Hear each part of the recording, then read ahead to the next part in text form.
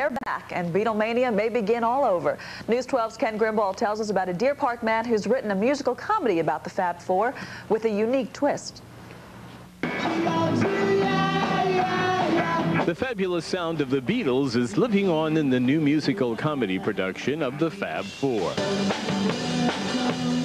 They're in rehearsal at Great Neck North Middle School, where the only Long Island performances will take place.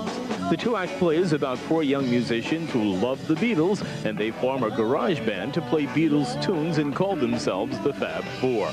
It took Long Island resident Steven Siegel 2 years to put it together. We have New York aspirations. We'd like to take it off Broadway.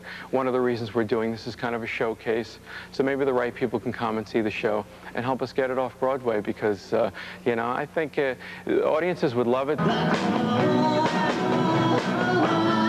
Steve Blandis is the show's lead. At 17, he starred as John Lennon in Broadway's Beatlemania. Every time you think, well, people have had enough of the Beatles, they keep coming back. You know, a few years ago, it was the Twist and Shout song coming back on the radio. College kids were loving it. Guitarist Tom Cavanagh from Levittown is a cousin of Neil Cavanagh, who plays George Harrison. I'm a guitar player, but I'm playing bass in this, so it's exciting. It's different. But it's, you know, Paul McCartney was one of the greatest bass players, so to me it's really exciting to be playing his material. Me, me, me, me, me. You. The Fab Four becomes Back to the Future when the young men are catapulted back in time to Liverpool in 1960, where they discover the real Beatles have broken up.